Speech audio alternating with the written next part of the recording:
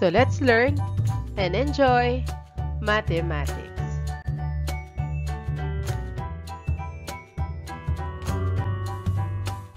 Let us discuss about number patterns. What is number pattern?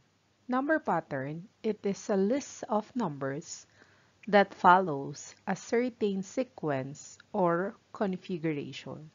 So, kung tititigan natin, number pattern, pattern siya. So, may pattern yung number in a sequence. So, ma-identify natin from the different kind of sequence what could be the pattern. So, let us see in this sequence that is arithmetic sequence. The arithmetic sequence, the pattern is by adding. So, let us see in this example of a sequence what could be the pattern. So, 3, 8, 13, and 18. So, what could be the pattern to make it 8, to make it 13, to make it 18? So, that pattern to be added, that is 5. So, let us see. 3 plus 5, 8, plus 5, that is 13, plus 5, 18. So, afterwards, let us identify the next 3. So, 18 plus 5, that is 23, plus 5, that is 28, plus 5, that is equal to 33. So, this example is arithmetic sequence. Another, that is 5, 15, 25, and 35. What could be the pattern of this arithmetic sequence? The pattern that is equal to 10. 5 plus 10, 15, plus 10, 25, plus 10, that is 35. So, let us see what is the next after 35. So, that is 35 plus 10, 45, plus 10, 55, plus 10, 65. Third example, that is 1, 5, 9, and 13. What could be the pattern to make it 5, 9, and 13? So, the number to be added, that is 4. 1 plus 4, that is 5. 5 plus 4, that is 9. 9 plus 4, that is equal to 13. So, let us see what could be the next number, next 3 numbers after 13. So, 13 plus 4, that is 17. 17 plus 4, that is 21. 21 plus 4, the answer is 25. Geometric sequence.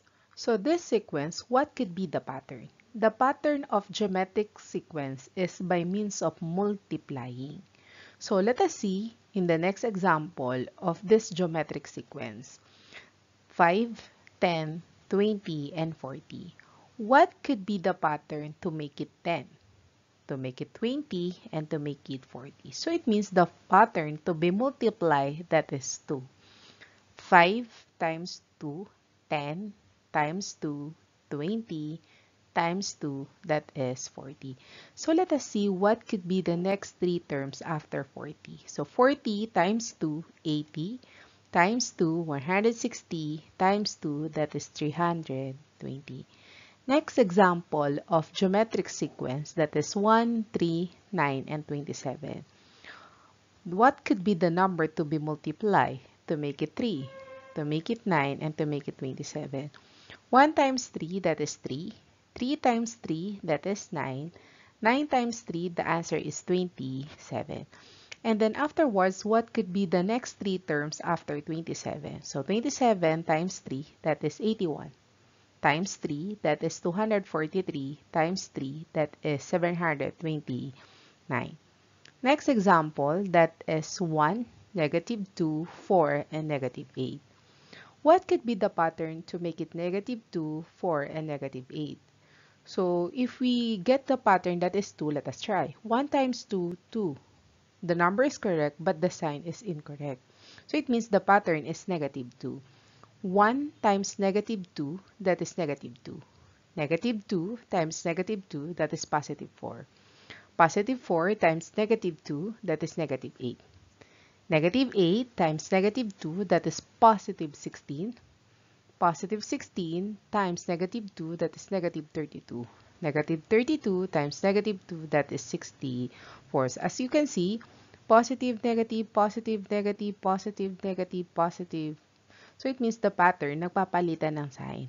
while the number to be multiplied, that is times 2. But the pattern of this geometric sequence, that is negative 2. Harmonic sequence. Harmonic sequence, it is formed by taking the reciprocals, so ibig sabihin ng reciprocals, pagbabaliktarin natin, of an arithmetic sequence. The pattern is by adding to the denominator. So if that is the case, tititigan natin yung denominator and titignan natin what could be the pattern of the denominator. So in example number 1, that is 1 over 4, 1 over 7, 1 over 10, 1 over 13. So based on the meaning of the harmonic sequence, let us see the pattern of the denominator. So this is the denominator, that is 4, 7, 10, and 13. So what could be the number to be added to make it 7, to make it 10, to make it 13? So that is 3.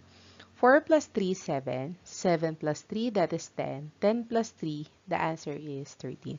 So let us see what could be the next 3 terms after 1 over 13. So 13 plus 3, that is 16. So 1 over 16. 16 plus 3, that is 19. So 1 over 19. 19 plus 3, that is 22. So 1 over 22. Next example, that is 1 over 3, 1 over 5, 1 over 7, 1 over 9. So let us see what could be the denominator. So the denominator, that is 3, 5, 7, and 9. So what could be the pattern to make it 5, to make it 7, to make it 9? The number to be added in the denominator, that is 2. 3 plus 2, 5, plus 2, 7. 7 plus 2, that is 9. So it means the next 3 terms after 9, that is 9 plus 2, 11. 11 plus 2, that is 13. 13 plus 2, that is 15. So it means 1 over 11, 1 over 13, and 1 over 15. Third example, that is 1 half, 1 over 6, 1 over 10, and 1 over 14. So this is the denominator. So that is 2, 6, 10, and 14. So let us observe what could be the pattern of the denominator. The pattern of the denominator, that is adding 4. So 2 plus 4, 6, plus 4, 10, plus 4, 14. So 14 plus 4, so that is 1 over 18. Plus 4, that is 22, so 1 over 22. Plus 4, that is 26, 1 over 26. After discussing arithmetic, geometric, and harmonic sequence, we have the special sequence. First, in the special sequence, that is triangular number sequence. So from the word triangular, so ibig sabihin nun, makakabuo ka ng triangle in a number sequence. So what could be the meaning of the triangular number sequence? It is generated from a pattern of dots which form a triangle. So let us see in the different dots if that is form a triangle. So 3 dots, so 3. After 3 dots, 1, 2, 3, 4, 5, 6, so 6 dots. 1, 2, 3, 4, 5, 6, 7, 8, 9, 10 dots. 1, 2, 3, 4, 5, 6, 7, 8, 9, 10, 11, 12, 13, 14, 15, 15 dots. And this one, that is 21 dots. Based on your observation, this is the triangular number sequence. It is form triangle. So what could be the pattern? So let us see. Kung tititigan nyo yung pattern, the number to be added in the first one, so that is 3 plus 3, 6. So hindi yung mga nauna na adding, multiplying, and then add in the denominator. This time, nag-a-add yung number to be added. So 3 plus 3, 6. So, 3 yung in-add natin dito. So, ang susunod natin i-add dito ay 4. 6 plus 4, 10. So, 3 yung in-add dito, 4 yung in-add dito. So, dito naman 5. 10 plus 5, that is 15. So, in-add dito 3, 4, 5. So, yung kasunod na i-add natin dito, that is 6. 15 plus 6, that is 21. So, kukunin natin yung kasunod after 21. Ang i-add natin, hindi na 6. 21 plus 7, so that is 28. Second special sequence, that is square numbers. Square numbers, this pattern is made up of squares of terms in a sequence. So let us observe the different square. So we have 1 square. So it means 1 times 1. So we have 1, 2, 3, 4, 4 squares. So it means 2 square or 2 times 2. The answer is equal to 4. Next is 1, 2, 3, 4, 5, 6, 7, 8, 9. We have 9 squares. So it means 3 times 3, that is equal to 9. So next is 16 squares. It means 4 by 4 or 4 times 4, that is equal to 16, or 4 square, that is equal to 16. Next is 25 squares. 25 square, it means 5 times 5, that is 25. Or 5 square, that is also equal to 25. Next is 6 by 6, or 6 times 6, that is 36. So we have 36 square, or 6 square, that is equal to 36. So let us see what could be the next after 6 square. So that is 7 square. So 7 square, it means 7 times 7, that is 49. So what if 8 square? So it means 8 by 8. So 8 times 8, that is equal to 64. Third special sequence, that is cube numbers. So cube. So what could be the meaning of cube numbers? Cube numbers, this pattern is made up of cubes. So, para siyang yellow. So, yung itsura niya parang yellow. Cubes of terms in a sequence. So, the first one, we have the first cube. In the first cube, ibig sabihin nun, 1 times 1 times 1. So, 1 times 1 times 1, the answer is 1. Or 1 cube, that is equal to 1. So, how about this one? How many cubes? So, it means 2 times 2 times 2. So, ibig sabihin ng 2 times 2, 4 times 2, that is equal to 8. Or 2 cube, that is equal to 8. So, para siyang 2 by 2. 2 by 2. So, next, how about this one? So, this one, 3. So, 3 by 3 by 3. So, it means 3 times 3, 9 times 3, the answer is 27. Or 3 cube, that is equal to 7. So, what if we want to identify the next after 3 cube? So, that is 4 cube. Ibig sabihin nun, 4 times 4 times 4. 4 times 4, that is equal to 16, times 4, that is 64. So, 1, 8, 27, and 64. Fourth special sequence, that is Fibonacci numbers. Fibonacci numbers, it is a series of numbers in which each number, other than the first two, is the sum of the two preceding numbers. So, tingnan natin in the next example of the Fibonacci numbers. So, the given 1. So, this is the first series of numbers, 1. So, sabi dyan, it's a series of numbers in which each number other than the first two. So, let us copy the first two. Afterwards, the sum of the two preceding numbers. We need to add 1. So, 1 plus 1, that is 2.